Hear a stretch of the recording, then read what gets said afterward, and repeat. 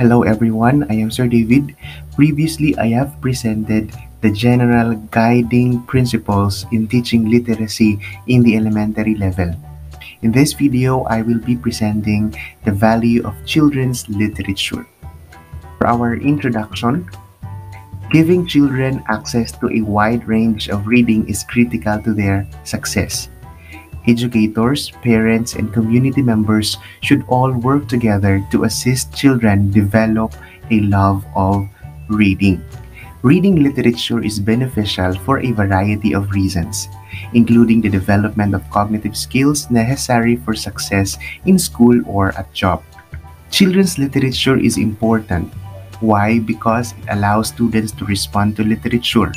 It also teaches students about their own cultural heritage as well as that of others.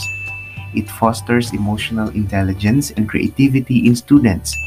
It fosters the growth and development of a student's personality and social skills.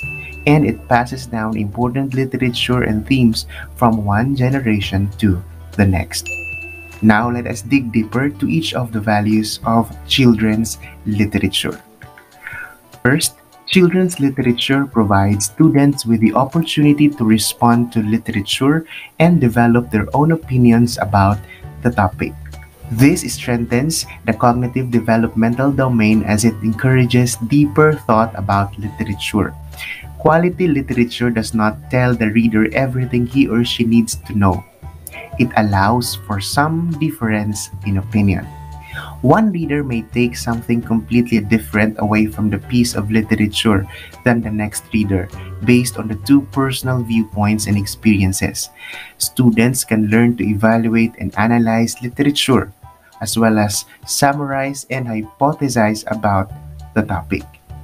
Norton says that for children, wordless picture books are excellent stimuli for oral and written language.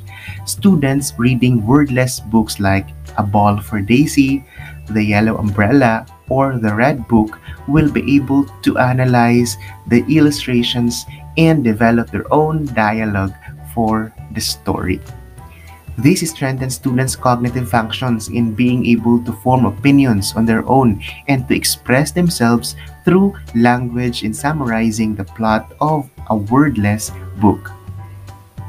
Second value, children's literature provides an avenue for students to learn about their own cultural heritage and the cultures of other people. It is crucial for children to learn these values because developing positive attitudes toward our own culture and the cultures of others is necessary for both social and personal development. Again, that's according to Norton. However, when teaching students about the cultural heritage of others, one should be very careful in selecting which books to recommend to young readers. There are many stories, some folktales, which contain blatant stereotypes and inaccuracies about certain cultural groups, so we have to be careful with that.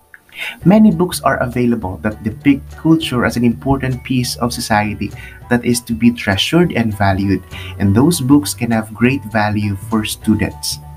Let's proceed to the third value. Children's literature helps students develop emotional intelligence. Stories have the power to promote emotional and moral development. Children's literature contains numerous moments of crisis when characters make moral decisions and contemplate the reasons for their decisions, an important skill for children to see modeled, according to Norton. Also, children's literature encourages students to think deeper about their own feelings. Let us now proceed to the fourth value of children's literature. Children's literature encourages creativity. Norton stresses the role that literature plays in nurturing and expanding the imagination. Also, children's literature promotes the development of students' internal imaginations. Fifth value, children's literature fosters personality and social development. In what way?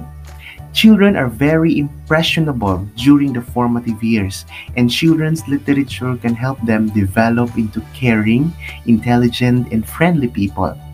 Developmental psychologist Sean Piaget says that when students move from the pre-operational to the operational stage of cognitive development, they become less egocentric. Whereas students in preschool and kindergarten may be entirely focused on themselves, as students grow older, they begin to take into account the feelings and viewpoints of others.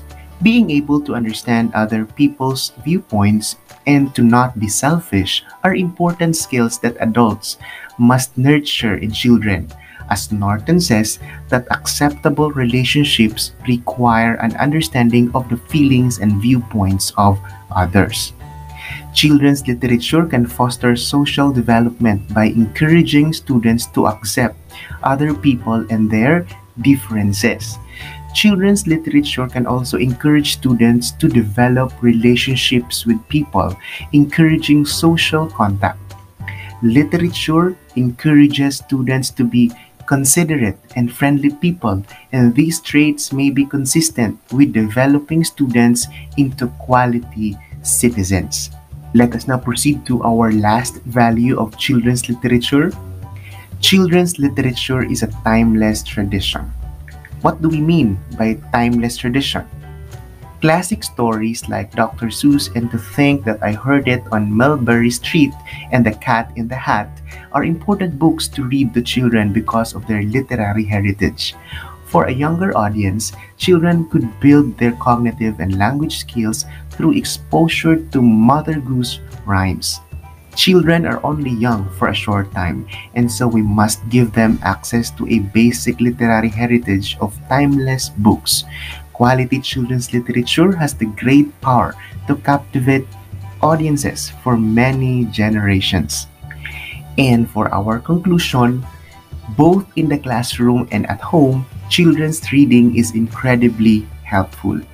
Teachers and parents should be able to distinguish between good and bad literature in order to provide kids with the best books and to promote these crucial literary values while taking developmental domains into account. Also, children's literature is important for providing students of all generations with opportunities to respond to reading, as well as cultural understanding, emotional intelligence and creativity, social and personality development, and literature history. Finally, exposing children to good literature can help them grow up to be responsible, successful, and loving people. And that ends my presentation on the topic, the value of children's literature. I hope you learned something. Thank you for watching.